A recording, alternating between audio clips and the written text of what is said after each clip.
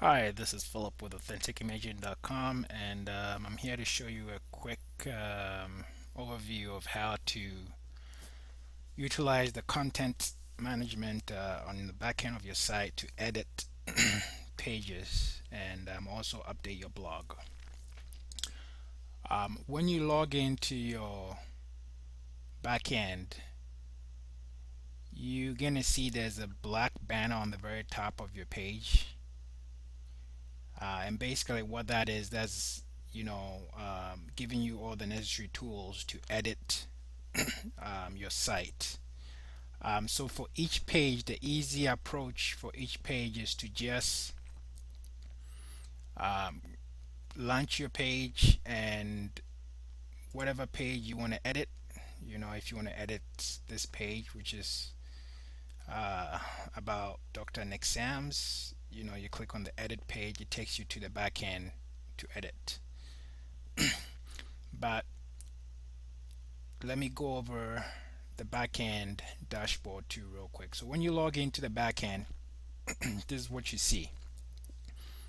Okay, it has all the menu on the left hand side, um, and mostly where you're going to be going to edit is your pages, the posts, and then also approving comments if someone comments on your blog post. Okay, so real quick, if you click on pages, shows you all your pages that you have, and you can edit your page from here, or simply go to your website and say if you want to go and edit, contact us. You click contact us page, you click on the edit page, and it brings you to the edit page content management. And I'll go over real quick here what all this is. So the first thing you see here is the page title. Okay, it shows you your URL. It gives you the option to edit and view. Um, by default, we have a layout builder called Avia, and this is intended to make your page easy to edit.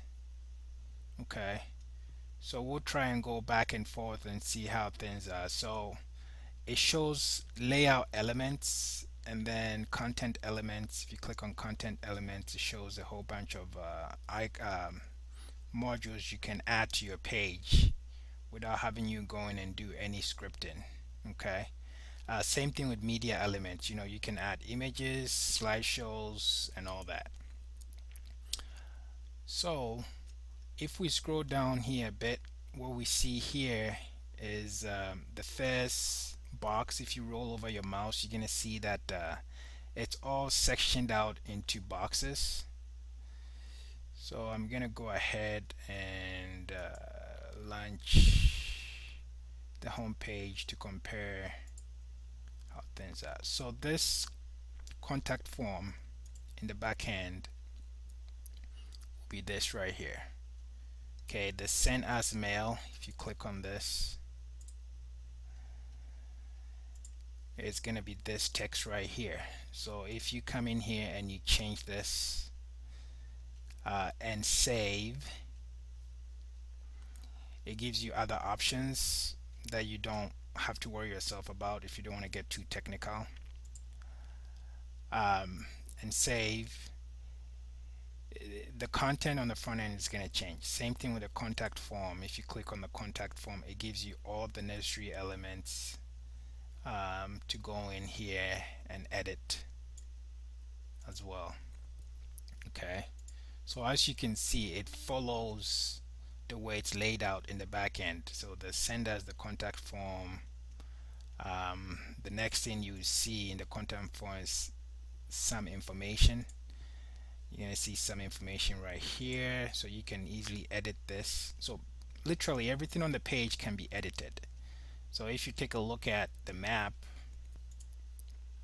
in the back here, it's this right here. So when you double click on this, It gives you an option to edit the map or add more addresses to the map. Gives you dimension view. You can even color the map. It gives you quite a handful of stuff, but again, if you don't want to get too detailed, you don't need to bother yourself with that, but it's an option for you to edit your page. Then right below the page is what it's a plugin called SEO Yachts.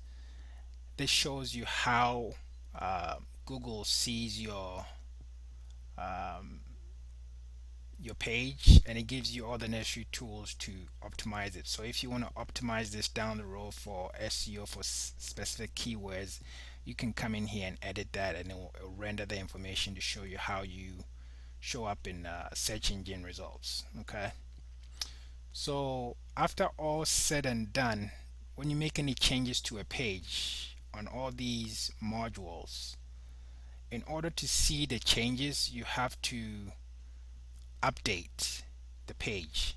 Okay, so if you make changes here and after you've saved it and you don't update, you won't see the changes. Okay, so the status right now, this page is published. There's the page attributes that you can add, and again, if you don't want to get too advanced, you wouldn't need to bother yourself about this. Same thing with page layouts and featured images. Okay, so that summarizes how to edit a page.